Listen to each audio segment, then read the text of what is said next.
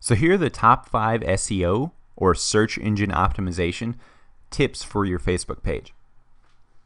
First off, claim your Facebook vanity URL.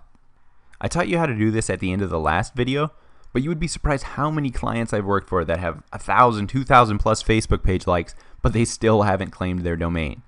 So by this I mean the facebook.com/yourchosenname.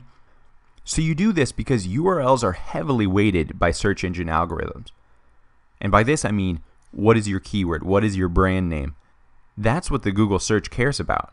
Does Google search care about the facebook.com/number, the thing that you're given initially as a Facebook page? No. They want the facebook.com/Nike. There's the brand, there's the clout, there's the keyword people are searching for in Google search, right? So you want to do the same thing for your brand. So this leads me into the number 2 tip. Choose the best name for your Facebook fan page. Now obviously this seems like a no-brainer, but remember the power of keywords. And now I don't want you to be tempted and stuff your fan page name with keywords. Like this example, Bob's Bakery, muffins, bagels, cookies, breads, catering. That's just going to be spammy. Nobody's going to like that page. Yes, you have keywords, but again, like I said earlier, Google frowns on when you don't have good content and just keyword stuffed titles, content, descriptions. So it's a fine line. I like to use a brand name and at least one keyword. So a really good example is Tom's Shoes. So it's facebook.com/Tom's Shoes. It's a highly searched brand and a highly searched keyword. Put them together, that's a great domain. The number 3 SEO tip, use keywords in strategic locations on your fan page.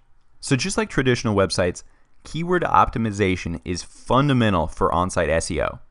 So the key areas to focus on for your fan page, your Facebook page, are using keywords in the About section, your mission statement, your company description, that's the long description, and your actual fan page title.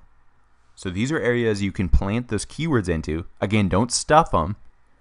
Use them sparingly. 1 in the title, 2 in the short description, 5 in the long description, 1 or 2 in the mission statement. These are great areas to plant those keywords and therefore get crawled by Google search engine, and people searching those keywords will find your Facebook page. Number 4, backlink to your fan page when you can on other channels. So backlinks are inbound links from other websites. So think about it. You're getting social clout because other people are sharing your website on other websites around the web.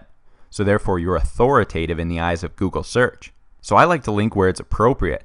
Obviously post a link to your Facebook page from your website, from your Twitter profile, from your blog. These are all great places to start.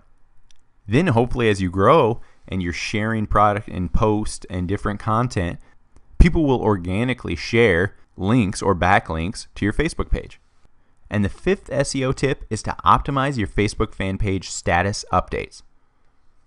So if you're posting a video, if you're posting a photo, if you're posting an event, remember the first 18 characters in that write something box, your status post box, serve as your SEO title. So that's what's going to get crawled by Google. That's what's going to show up in Google searches. So great, a great place to plant 2 or 3 keywords, right? Make it relevant, make it a sentence that people can read and make sense in Google search. Another very important tip, in every status update I do, I include a link to my website. So no matter what the post is about, I could be talking about a promotion, some cool video I saw, here's a photo I took, but always end with a backlink to my website. So why is that, you say? Think of it. Every time someone shares this post, someone may share it on their blog, someone may share it on another website. What is that creating? It's creating a backlink. It's creating authority for you as a website because other people are directing their friends and their following to your website. They created a backlink to your website by sharing this post. So while someone may have just loved the cuddly animal video you posted, they really created a backlink for you by sharing it, because you included your link in that original post.